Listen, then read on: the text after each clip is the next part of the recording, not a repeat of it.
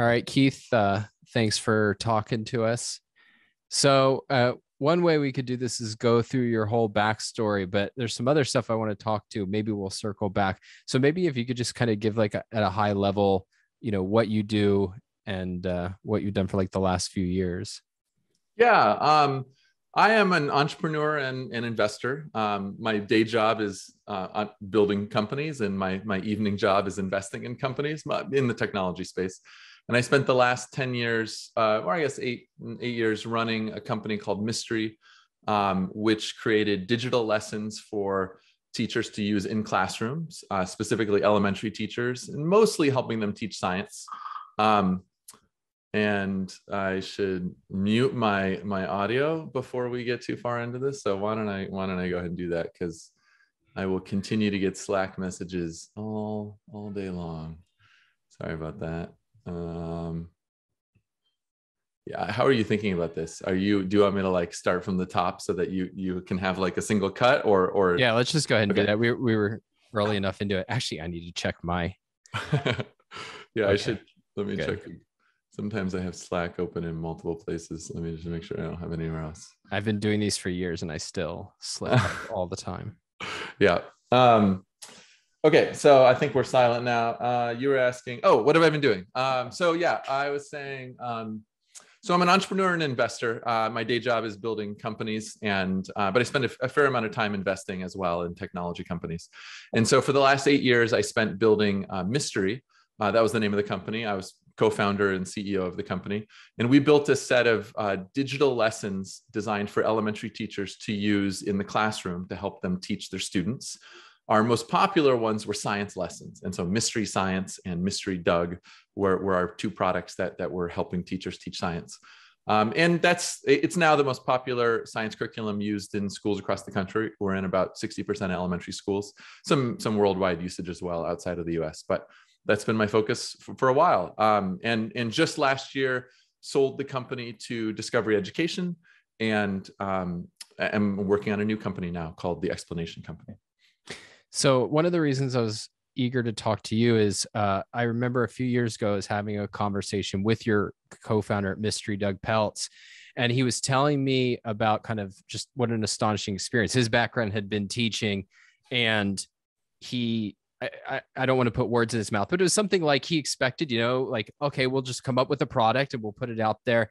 And he said that you're so rigorous about like every step of the way, kind of validating what you're doing. And I wonder, and so I thought it'd be really interesting to kind of go sort of step by step, or at least some of the steps through the process of, how you're judging an idea and then how you're starting to implement it when you have no real clue yet what might work, what might not. Yeah, that's a good question. I think they're two very different questions, and so it's worth maybe saying a little bit about each of them, and cut me off and jump in. But I mean, I think thinking about so at a really high level, it's a sort of two-step process of like being convinced that there is a business opportunity in a given area. Or to say that another way, being convinced that it's worth trying to solve a particular problem, but then figuring out how to solve it. Like, what's the particular solution which will have some sort of success in the marketplace, basically. And you can be right about one, but not the other. And it just, you don't have a successful business. One of the reasons that I like personally, one of the reasons I so enjoy investing is that it teaches me, it helps build the muscle for the first step of that process, which is evaluating good business opportunities and identifying at a high level kind of attributes of a company which contribute to its potential success in the marketplace, which is an important first step before you then sort of embark on figuring out, all right, I'm convinced there's a problem here. How do I solve this problem with a product that I can sell successfully? Do you think that the skill for number one is something that you had to cultivate? Like, what your first business, what convinced you to start that? I do think I think it's a skill that someone can cultivate. I think some people are probably naturally better at it than others, just because of the sort of things they like to study in the world, or the news they read, or kind of the perspective they take on things. I mean, I think I've met people over the years who are really interested in starting a business, but didn't have a particularly good idea. And I think it's possible to do that. And that was my early business. Like I don't know what I count as the first business that I started. Like I had a lawn mowing business in the very early days, and I had great idea. Building computers for people where I'd buy, they wanted a computer, I'd buy all the pieces, put it together, and then sell it for more than the sum of the parts. And then I had an early web design business. And, so one pattern with those businesses is like, it's really clear someone wants that. Like lots of people want their lawn mowed, and lots of people wanted to buy computers, the old kind back then. And so that's an easy way to build a successful business, is to not take, there's one way I've heard this phrased is there's idea risk and execution risk. Mm-hmm. And it's nice to not take idea risk, to know that you have a good idea because lots of other people do it. And then put all your risk on the execution side. Like as long as you work hard and do a good job, then there's a certain amount of success you can achieve with it. Yeah, but I imagine that the upside, both financially, but even sort of just feeling like you're really contributing something like innovative and useful, is lower there, right? Because it's all right, here's a solved problem versus there's problems out there that are unsolved.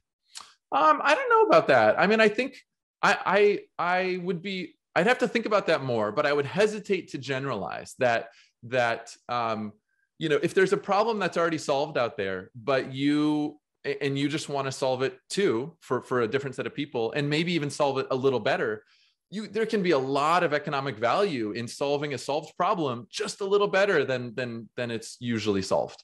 So I think, like I had an early web design company, when I was a freshman in college, and I had just learned to program, and I thought I could make good money doing that. And I didn't turn that into a particularly big business, but there are huge businesses that basically write custom websites for people or do custom software development for people. So for the most part, I don't think that one doesn't inherently lead to, I think, a bigger opportunity than another.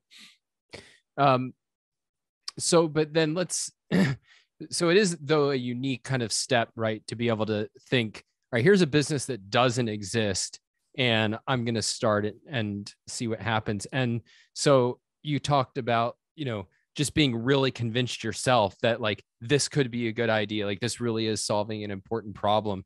Are there sort of any universal aspects of reaching that conclusion? In particular, I'm interested in, is there any sort of like, gut checks you do to make sure, like, am I kidding myself? Because I know I've definitely had great ideas that I realized after a while, that's actually a really bad idea. I don't know if I've thought about this enough to have great sort of general principles. In one sense of the word, like one way to restate your question is like, how do you come up with, is there a formula for coming up with really good original insights that other people haven't come up with? And to some extent, if there were a formula for that, then there wouldn't be, good original insights to have. So I think I'm being a little flip about it by saying it that way. I mean, I think there are, let me think about kind of interesting gut checks that I might use to sort of think if I'm on the right track. I mean, I have, and I in no way think that this is the right way to start a business, because I think you can build business both ways. But I personally am really motivated to, I get excited about new trends in technology, new cultural trends, new shifts in consumer behavior. Those things have always interested me. Like I'm the kind of person, from as long as I can remember, I love consumer products generally. Toys is one category of consumer products that I love. And, as long as I can remember, I love, walking down the toy aisle and just seeing, what are new things that are coming out. And there's there's a New York International Toy Fair every year. And I find that a particularly interesting category to see, what innovation is happening in that category. So with, I've long had that bent towards things, but one of the, I think that, I guess to the extent there's a formula, like the basic formula that I use is simply, I love learning about new technologies that are coming out. I mean, advancements in science and technology generally, but technology in particular. I love understanding, what's coming out. What are the new capabilities? Like what's possible today that wasn't possible a year ago? And once I understand, really intimately what the new things are that are possible, there's an opportunity to marry those new possibilities with kind of age-old problems or problems that I'm particularly interested in.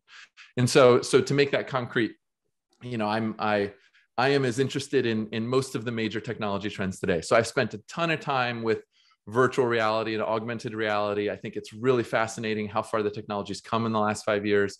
I think there's a lot of interesting potential for what comes out in the future. And I've spent a lot of time in my headset studying like what works well and what doesn't well, and reading online about the most popular apps and trying those out, and developing at least a hypothesis about why some apps are popular and not others, and what I think might be the next wave of this thing.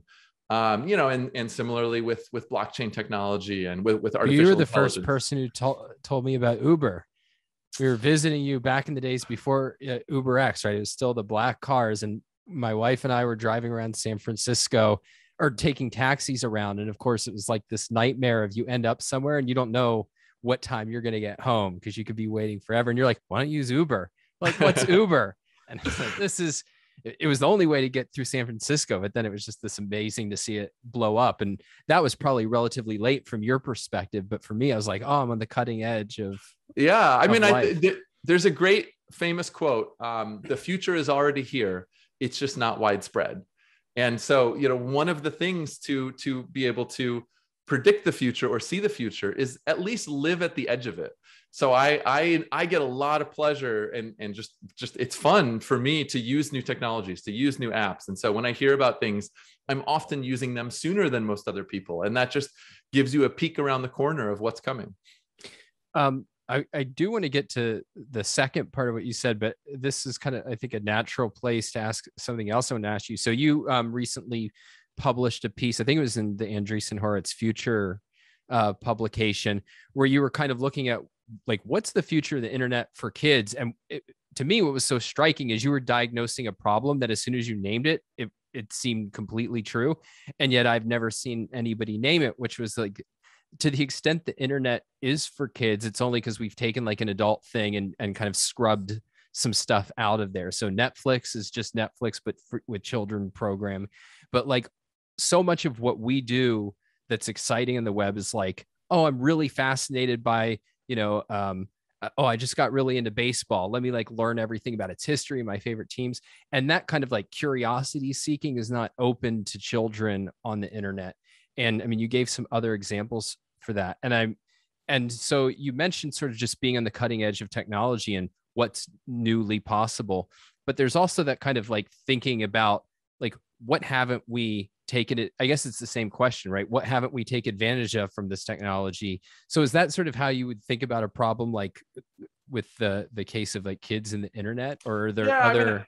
I think there's a general muscle, another muscle which can help. I don't feel like I have a formula for spotting good ideas, but another muscle that can help is, in general, seeing things as they could be, not just as they are.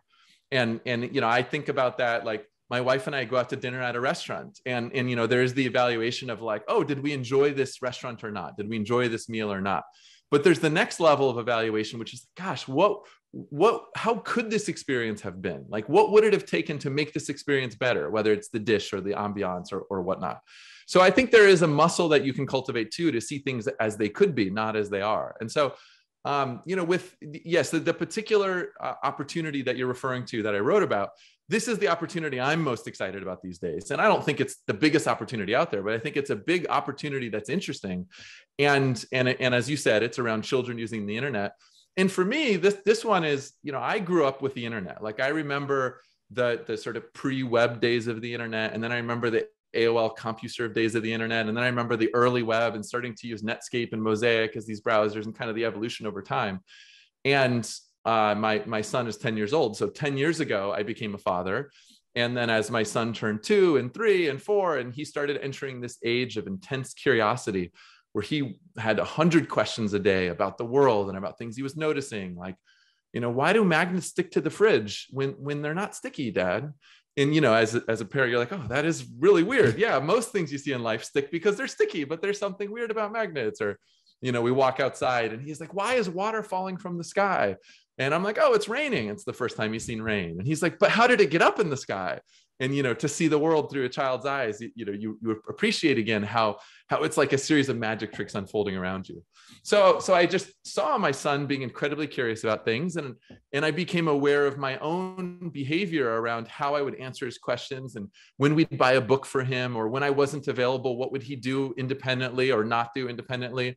And, a few years into, maybe when he was 4 or 5, I think he started to use our iPad for various things. And I just saw, for me, it looked almost obvious. Like I saw my son in the AOL days of the internet all over again. Like his AOL, I remember using AOL, and it's this little kind of like great curated experience. And there was an AOL keyword for everything, like NFL or Basset Hounds or whatever. There was an AOL keyword for everything. You'd see the AOL page for that thing. And so there's a sense in which it's like, oh, this has everything, right? Now we use the modern web, and it's like, oh my gosh, that was nothing compared to the web experience. And so I see my son with the equivalent of that. But the AOL of today is YouTube. Like YouTube felt like his entire internet experience, and then eventually the App Store. So YouTube plus the App Store was like what he thought of as the entire experience of the internet. And meanwhile, it's just interesting to think about how rarely the proportion of time I spent using the web as opposed to YouTube in the App Store. Like that's a much more limited internet experience. And so to me, that was almost an obvious gap when I looked at it through that lens.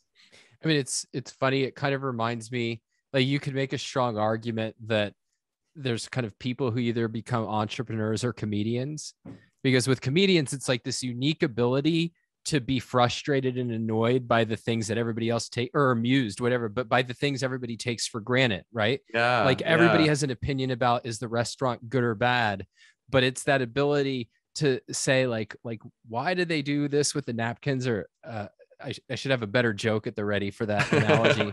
But that no, I do think that's a mental parallel set you can cultivate. Yeah, I never thought about the parallel between sort of the unique mindset that a comedian has to take or can take on the world to create fodder for their jokes, and an entrepreneur takes on the world to identify opportunities to build a business. But yeah, that feels like there's a parallel there. That's insightful. So let's take Mystery as an example. I mean, it's the company you're in that I'm most familiar with. And I mean, it's amazing. I run into kids all the time. I would say at least a few times a year, just through random circumstances, or teachers indeed, who like will talk about Mystery Science and Mystery Doug. And I'm like, we know those guys. And they're like, no, you don't. Like, it's the rock stars of the elementary school classroom. Yeah. And so what was the idea initially that sort of set everything in motion? So I had children, and my wife and I were visiting Doug and his wife over Thanksgiving down at their house in Orange County. And I think we came in a couple days early, and I watched Doug teach in the classroom. And I actually taught a class to this. I think it was 5th grade science class. I forget what exactly the class was. And I taught a lesson on how computers work, and I watched Doug teach.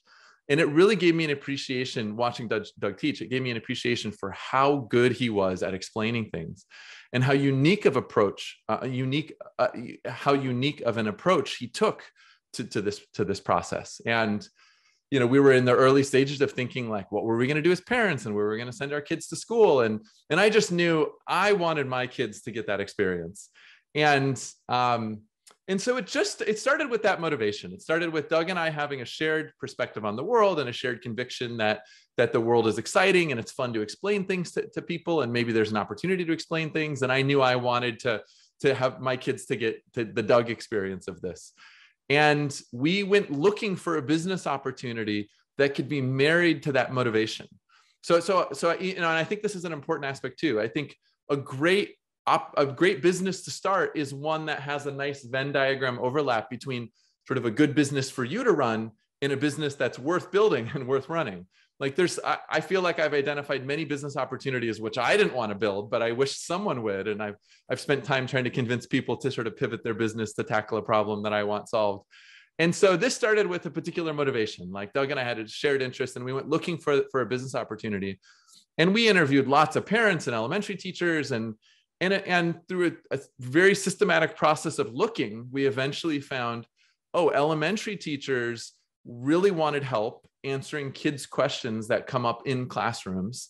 And in particular, there are questions about the natural world, the world around them that they were observing, which kids mostly ask questions about sort of the man-made world or the natural world or sort of society. So, we call that sort of science and social studies as like the two subjects. And so that's what we focused on content-wise.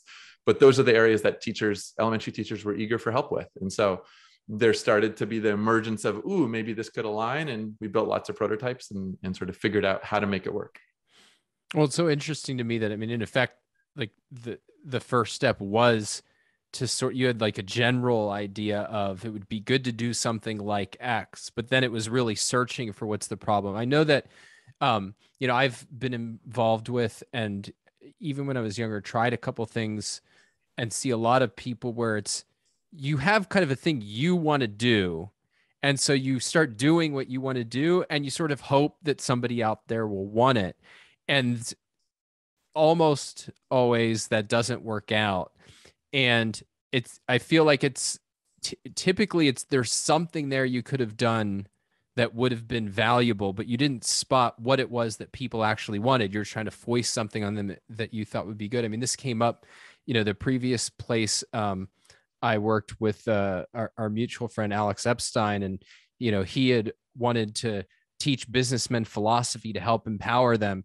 And nobody in business wanted that. But then when he figured out how to do this in the realm of energy by helping people think through energy issues, there turned out to be huge demand for it because it was actually a problem that people wanted to solve. So it seems like, the first thing was, before you're even getting to the product stage, right? Like trying to understand the market and what are people unhappy about with the state of education. Yeah. Well, and I think what you said about starting with starting with an idea about something that you want or that you want to build, I think that's very often a good starting point. And often the reason it doesn't work is what you said, like you didn't build the right version of it. And so how do you go from I want something for myself, and I have some reason to think I'm not the only person. Like I have, I've talked to a handful of people, and I've identified multiple people who say they would like this kind of thing too. Yet I built it and no one's using it. I think there is a lot of subtle tweaking and refinement and iteration that needs to take place to sort of finally marry the two together. I'm always very,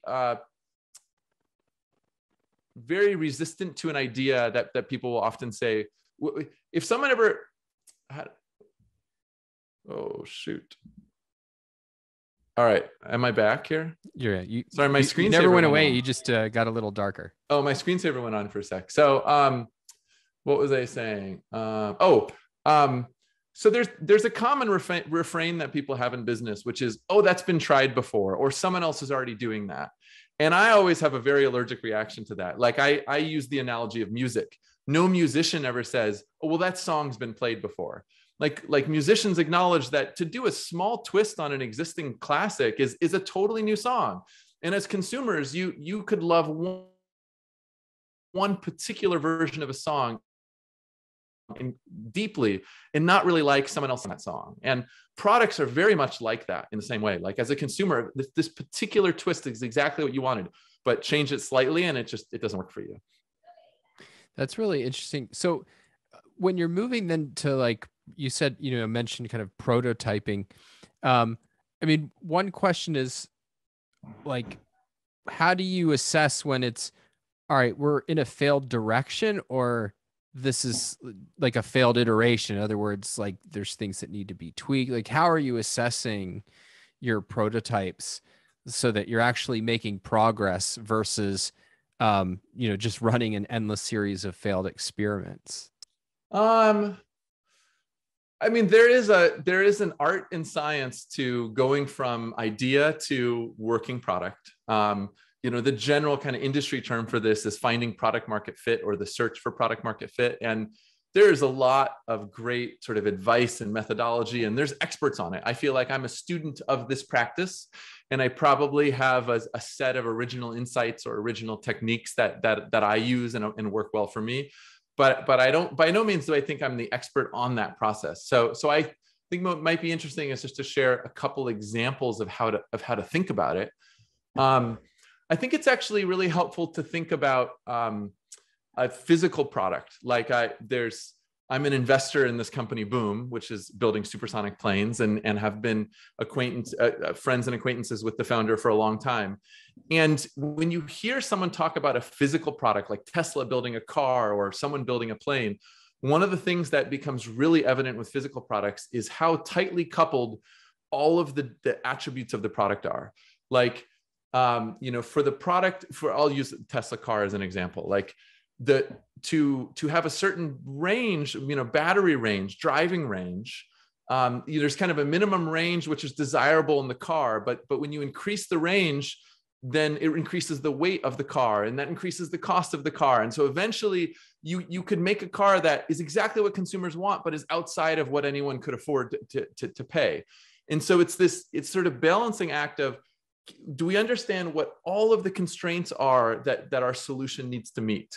And then can we build a solution that meets all of those? And sometimes you just can't. It's physically impossible. It defies some law of physics in order to make something that is that light yet that strong. And new materials are sometimes needed to be invented in order to get something that is that light yet that strong at the same time.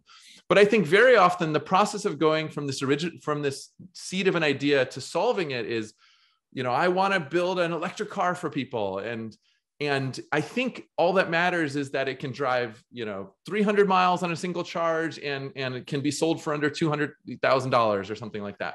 And then you get into the process and you sort of meet those two constraints, and you do further market testing. You realize, oh, that's not enough. People still don't want it because of this other reason. The way it looks, the styling of the car matters a lot too. All right, so we have to meet goals 1 and 2, and it has to be the most stylish car on the road. All right, so 3 constraints now. Let's solve for all 3.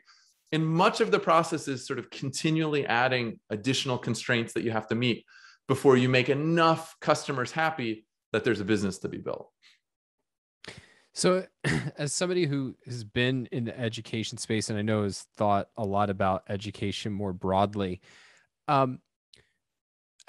there's a couple of things that come up when I talk to people who are, whether they're actually from Silicon Valley, but they're in the kind of tech space or whatever, and they think about education. So one of them will be, in effect, that, education should be encouraging entrepreneurship.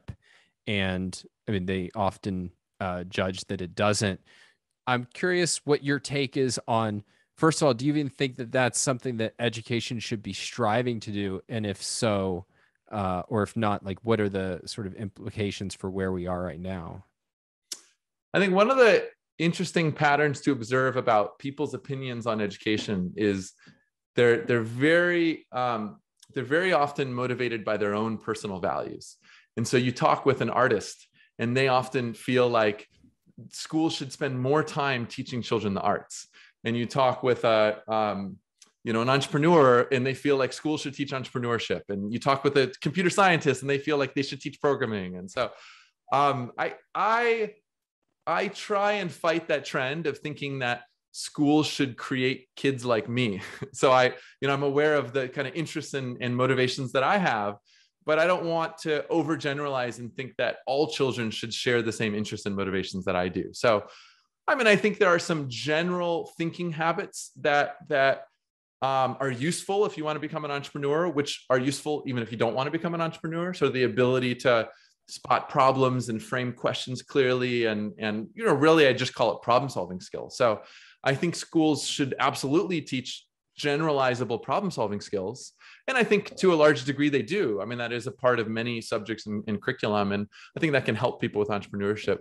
But I don't think I'd go so far as to say education or schooling should have a particular focus on entrepreneurship. Well, do you think that there's any content areas or skill sets, though, that you think are kind of fundamental to our ability to problem solve and kind of drive progress?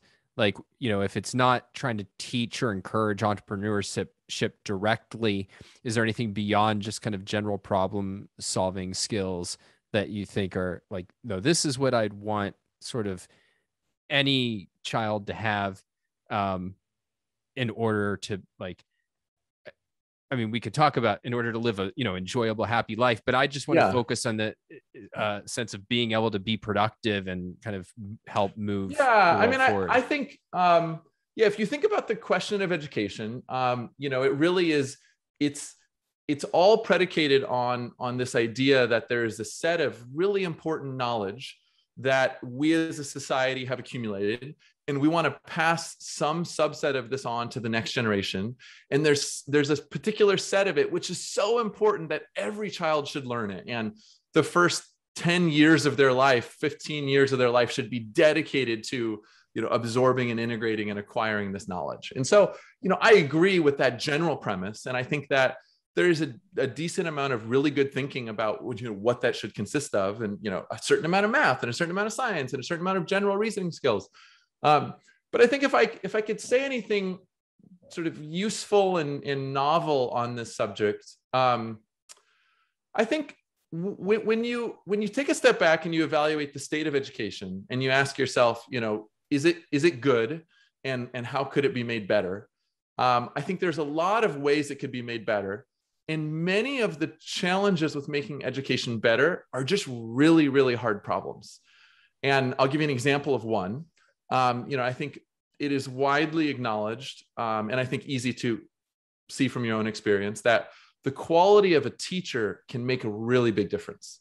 So you take the same subject, the same curriculum, the same lesson plans even, and you put it in the hands of a teacher who's passionate about that subject and great at connecting with kids, or someone who's not. And it can be a completely different educational experience for the child. So that the quality of the teacher matters. And there are few teachers who are really good or much better than the average. And so why can't every child get an education in each of the subjects from the best teacher out there, or one of the best? And if you pick other fields like music is a field where we as consumers, 150 years ago, used to experience music from the amateur down the street who played at the church or the town hall, and it was mostly live music, and that was our musical experience. Whereas nowadays, you want to listen to anything like pianist or a rock band, and you listen to the best in the world, or one of the best in the world. It's like we've moved from an industry of amateurs to an industry of experts, whereas education is still very much in an industry of amateurs, and we're struggling as an industry, the industry struggling to take those great teachers and scale them up to reach millions or hundreds of millions of kids, like music scales up. And I think there's a bunch of reasons why that's hard. The naive solution of simply, let's take that lesson and record it and then broadcast it on play to all of these other kids. So much gets lost in that particular transmission that doesn't with music. Or, arguably live music at a concert is better than a great set of headphones and a good album, but it's not that much better. Like the delta there is much smaller than the delta between a great live class and a recording of that class. So I think there's lots of important problems to improve on to take education to the next level, and many of them are just really hard. But I think there's at least one problem that I've seen that I think actually isn't that hard. So I think I'll share an example of what I think is kind of low-hanging fruit in improving education. And that is that, from the perspective that education is about preparing children to live a happy and successful life. And you could debate, what the definition of success is there, and I'll sort of sweep that aside for a second. But to live a happy and successful life, one of the really key components is figuring out what you want to do as an individual who has a productive career. Like how do you play a role in the society? What job do you have where you can create value, where you can enjoy it and create value for other people? And that's a really hard problem that we each have to go through a multi-decade journey to figure that out. And I think that's a problem that school doesn't really take seriously and doesn't help you try and solve. And in many ways, has the opposite of the intended effect. Like in its quest for standardizing and focusing on this set of core skills that we think are important, it sweeps away a lot of the individual differences and your personal motivations and your unique interests and hobbies that might need to be understood and developed in order to turn them into a career. And so the consequence today is so many people get to college and they check the kind of undeclared major box. Like you're you've been at the schooling thing for at least 16 years by that point, or 12 years by that point, and many people still feel completely lost on what they want to do for a career. And I think that's a really fundamentally broken part of the education process. Yeah, I mean, I've heard you for a long time talk about the importance of like cultivating your curiosity and interest when you're younger. And if you just think about the sheer way in which your time is kind of not, self-determined, even when you get more latitude in high school, from a certain way you can do what you want, but particularly if you're really focused on, I want to get into a great college and these things, then it's, I have to be maxing out these classes, I have to be maxing out whatever extracurriculars look good on something. And you don't have time if you just become kind of fascinated with Web3 or something, like to just like spend 12 hours over the weekend pouring yourself into it. And so it does kind of rob you of that the self-directed search for your interests and joy. And even aside from the time, I think the message that most of schooling and much of our society gives you is those things don't matter that much. Like, worry about that later. You got to graduate, and you need to get good grades, and you need to get into college, and you'll eventually figure that out. And I think the consequence of sort of demoting the importance of that, just in the narrative that children grow up with, it leads you to lose touch with whatever early signs you might have had about what your unique career should be.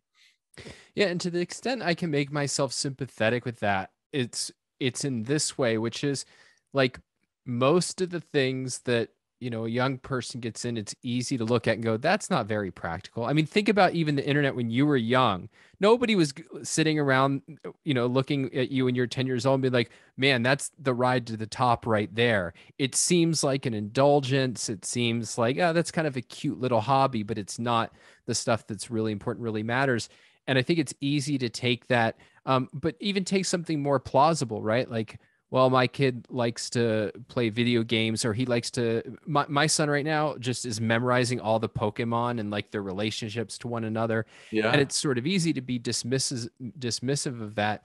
Yes. But kind of my basic conviction is it's that sort of mental process of just getting excited about stuff and learning that ultimately will turn into something, even if not directly like he's going to be a professional Pokemon card trader, but indirectly in, whatever way sort of will naturally evolve. Yeah, no, I think that's a great example. And it's so easy for parents and for teachers to kind of have the reflexive reaction. Oh, you're spending all that time with Pokemon. Like, that doesn't matter. Why don't you focus on something, important that helps you with school, that is the education system values? And so we get lots of signals that those little side interests don't matter. Whereas, once you sort of get into the real world, like kind of post-college career world, it's plainly evident to most grownups that in order to be successful at something, you have to work really hard. And it's hard to work really hard at something unless you really, really enjoy it. Otherwise, as soon as it starts to feel like a slog, you get this negative feedback loop of like, I'm not really enjoying this, so I don't want to work that hard at it. If I don't work that hard at it, I'm not actually going to be particularly good at it. And so my skills won't be particularly valued. And unfortunately, a lot of school the lesson you get from school is you just got to suck it up and get through the slog. And that is such a dangerous lesson when we should be teaching children the exact opposite of figuring out how to connect outcomes to their own motivations and stay in touch with their motivations. Yeah. And I was going to say it's funny, but I find it more tragic, which is usually that message happens at every level, right? Like, look, you got to get into a good college. Like you got to set aside what you're interested in now. And then it's college. You got to, you can worry about like that stuff once you're out of college and on your own. And then it's once you're there, no, you have to pay your dues and, make sure you have career capital. Don't be kind of pursuing what you want. And then it just gets elevated until the point where, somebody hits 40 and they can have the view, though I think it's even wrong then, but they can have the view of like, look, I'm trapped into whatever I'm doing. Right. And, and I've just seen too many instances of like really good people. I used to always have this question as a kid, like, how does somebody end up like that? I would never end up like that. And then I remember I was driving, I had gotten hired by a company as a professional writer. I'm driving across the country, and my boss on the way out at this government or this contracting company where he just wrote business proposals, like, I always wanted to be a writer, but it's just one of those things that went by. And as I was driving out there, I had this realization that if I hadn't gotten this job, like I could see myself like, all right, this is pretty good for now. Oh, I got engaged. I got married. Oh, I have kids. Oh, I'm making 100 grand now. I can't, I got to wait until I can replace that to do something else. And it just happens over time and through these Yeah. constraints. Yeah. And so having that mentality early is important. Yeah. And I think some of the most exciting trends in education today are that people are starting to question the importance of college in a way that they haven't for as long as I've been alive, at least. I think there's a growing skepticism that should everyone go there, and is it really worth the money, and what are we teaching kids anyway? And you're seeing the emergence of sort of successful career tracks that don't require where college is less important. So I think that's a good trend. I think the ability for people to self-educate through whatever recorded courses, however much worse they may be than live, like the fact that you can teach yourself a whole ton of things independently, solo, thanks to the internet today, which would have been really difficult 50 years ago. Like those two trends I think are probably the most encouraging trends. But the thing that I still think is missing is really an elevation and celebration of your own interests and values, and seeing those as being important for solving the career question. So you raised this point a couple times in discussing education about like how much you lose, if you just kind of like, let's stick a camera in front of a teacher. And so there's something about being in person. And I've been there's been a lot of interesting research that's come out over the last year about kind of what we're gaining and what we're losing by people moving more remote. And I mean, I know you recently moved from San Francisco, which a lot of other people have done. And there's kind of a real question of, is this going to be a net gain or a net cost to us as like Silicon Valley becomes more distributed throughout the country and the world? And so what are your thoughts? And maybe even, was that something that you worried about? Like, all right, I'm leaving this network of like some of the smartest, most, people on the cutting edge of technology and so on. What's that going to cost? Now, you didn't move like me to the middle of nowhere in Michigan, but nevertheless, there's still, did you run through that calculus, and what are your thoughts on sort of remote definitely versus in person? I was one of these ones that was really down on working remotely. I love going into the office and the energy of an office. And I was determined to reopen our office as soon as possible. In San Francisco, we had an office in San Francisco. And it took me many months to fully appreciate the benefits of remote, and I think properly weigh the pros and cons. And I'm now of the opinion that for me and my company, the benefits of being all remote outweigh the benefits of having an in-person office. There's things I miss out on, and there's things I'm sad about, but I definitely went through that same sort of calculation as many people did. Are there any factors that you think are either non-obvious factors, or that should at least for many people be weighted more differently than they might think? I think that even before the Zoom world, the remote life, I think that it's very easy for people to underestimate the value of being in a community of like-minded people who reflect a particular ambition you may have. I think if you want to make movies, it's widely understood. If you want to make movies, you should move to LA. You should be in Hollywood. Like that's where the industry is. But I think a lot of people, I think the same holds true for technology in San Francisco. And even though I'm out of San Francisco, I live in Austin now. I recently talked with a young person, and my number one recommendation to that person was, you should move to San Francisco. Like, you just graduated college. You want to be an entrepreneur at building technology companies. Like, San Francisco still has incredible benefits for you to reap. And it's hard. It's not, many of them are non-obvious, and you don't really appreciate them until you're plugged in at that level. And so I think that hasn't changed. Even though, for me, the balance shifted. Like, I have many, many relationships that I get to bring with me and maintain regardless of where I am, because human relationships sort of span space and time in that way. But Well, when it's you're funny. trying to build them from scratch, it makes a much bigger difference to be in person. That really matches up. There's a paper that came out, and I'll try to remember and link in the show notes. But basically, what it was looking at scientists who did co-authoring, and there didn't seem to be a cost at all. And indeed, I think there was a net gain in terms of how influential the papers were by citations or whatever, if they were remote, so long as they had kind of like met in person and like formed a real relationship. And I mean, I certainly look back on sort of the opportunities that have fallen my way, and having like a foundation of being in a physical network was really valuable. And that made it a lot easier than, 10 years later for me to go, well, I'm just going to be a writer wherever I want. But if I hadn't been kind of plugged into the universe that I had been physically, I don't like building those relationships from scratch. I think it would have been much harder, just because a lot of them are so much capital is built up with just, I spent, years having dinner with this person, and like, they know me personally and can trust me much more because they've dealt with me in a lot of contexts, rather than just like, oh, this is, Don's face on Zoom or an email I got from him. We are fundamentally social creatures, and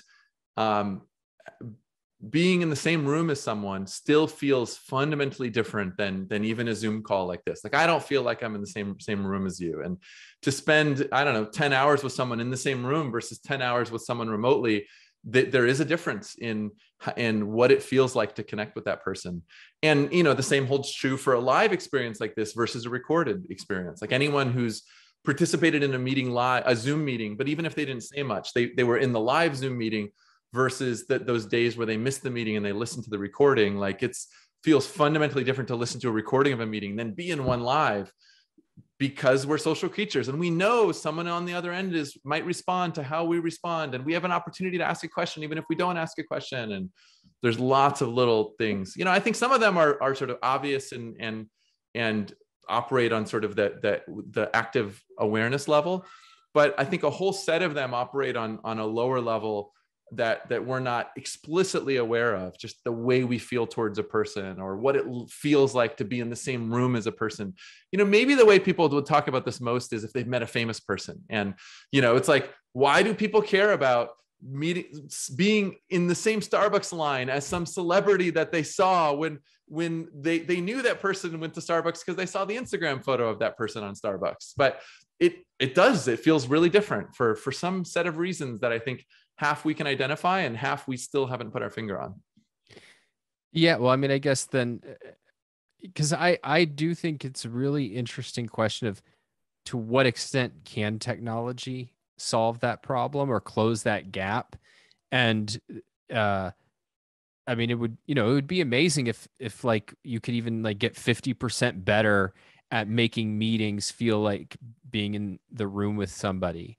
I mean, this is the metaverse that people talk about now. If a year ago it was AR and VR, and now the word for it is the metaverse. But I think people who've spent any length of time in that technology, the thing that's most exciting about it is the feeling of presence. Like, you feel like you are in a different place. Like, you are transported from your cubicle office to a mountainside or a meeting with a bunch of people. And when I have done Zoom meetings, video conferences in VR instead of over Zoom like this, it's a trade-off. Like, I would get the avatar of Don instead of the live Don.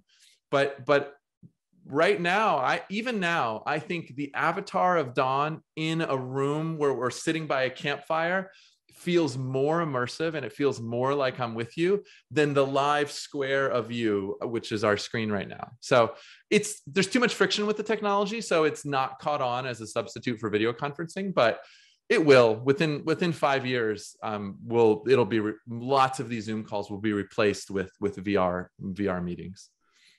Well, awesome, Keith. Thanks for taking the time. We will have to do this in the metaverse next time. That's right. In the meantime, everybody can go to ingenuism.com, sign up for our newsletter, and see you then. Great talking with you.